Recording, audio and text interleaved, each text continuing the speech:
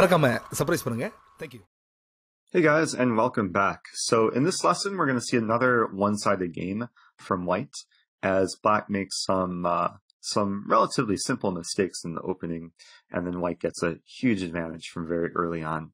Now, the player playing white in this game is Grandmaster Boris Grachev, rated over 2650 FIDE, and playing black is Utnasunov, rated about 2450 FIDE. So going forward here, we have kind of the usual London move order, one of the very main lines here.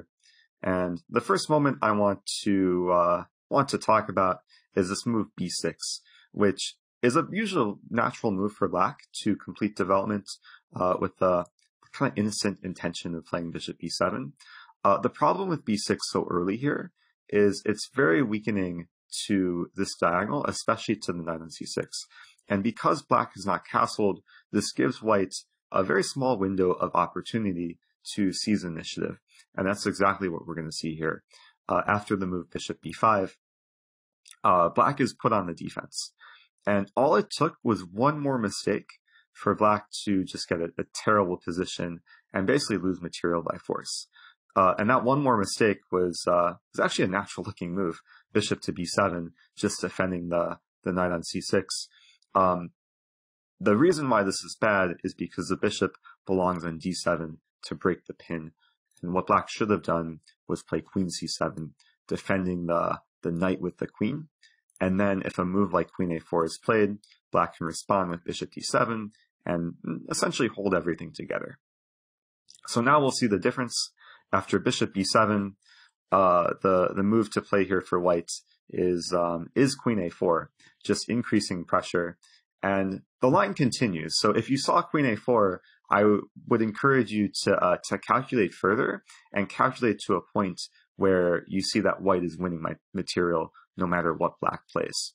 So here, of course, the knight has to be defended. Black played a straightforward move, queen c7. But the problem for black is the knight is pinned. Compared to the other line, if the bishop were on d7, the knight wouldn't be pinned, so there wouldn't be as many opportunities for white. But in this case, there's a nice continuation, trade on d6, and then knight e5, building up even more pressure.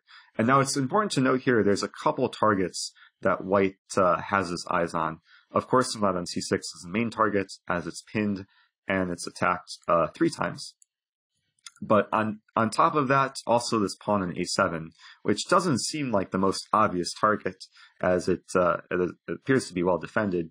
But the problem for black is the only way to defend the knight on c6 is to move the rook from c8, which was played in the game, and this leaves the a pawn undefended, as the knight is still pinned on c6, so white went ahead, takes the pawn on e7, and this is just the first pawn that white wins. And white is continuing initiative with this move as the bishop is attacked and the b6 pawn is attacked.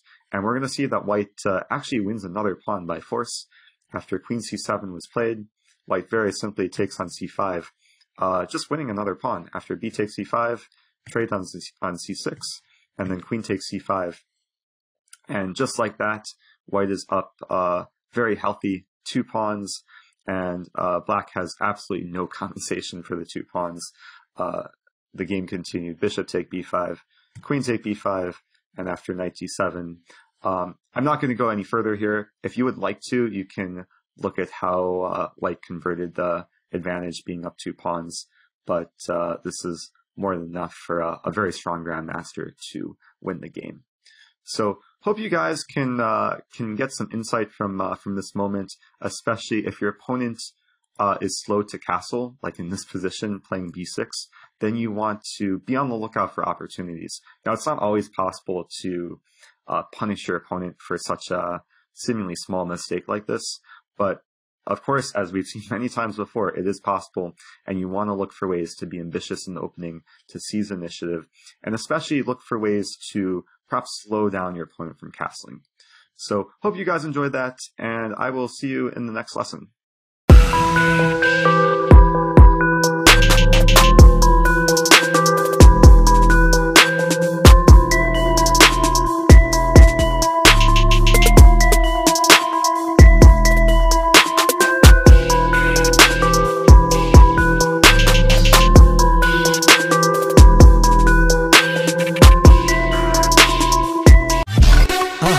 மறக்காம surprise பண்ணுங்க.